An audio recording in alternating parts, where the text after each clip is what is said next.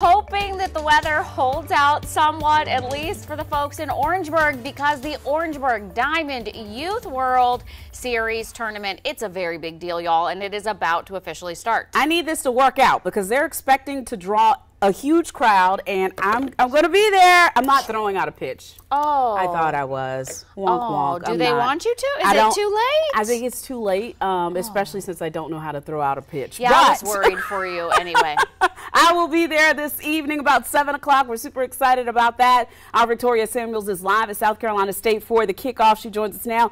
Victoria, there's nothing but sunshine there right now. Fingers crossed that it continues for the next several hours. Yes, Darcy and Andrea, of course, fingers crossed. As Efren just said, you know, there's severe thunderstorms around here and the rain has eased up, but we're not sure if it's going to go away. And because of that, they have moved the opening ceremony for the Diamond Youth World Series from the SC State Football Stadium to the arena behind me. They are now putting in those finishing touches before fans, players, and teams arrive. Over 250 players ages ranging between 7 and 8 from 11 states in the South have gathered here in Orangeburg for the Diamond Youth World Series.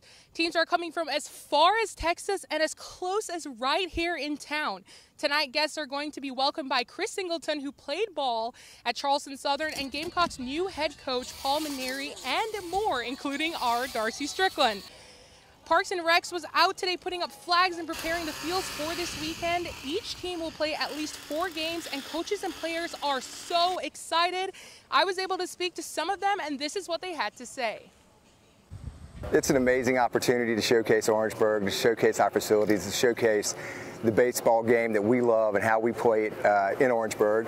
The kids are excited. We've been practicing for over 3 months. And they're ready to compete. We didn't get to compete at the district and state level because of the automatic bid, so they're ready to play someone other than themselves and compete, and hopefully compete at a high level.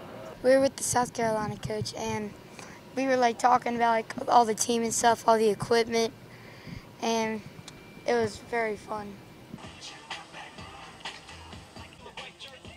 Now, if you want to come out to the tournament, a ticket for the whole tournament will run you about $30, but if you're only looking to come out for a day to watch a team or so, it'll be about $10 for that day pass.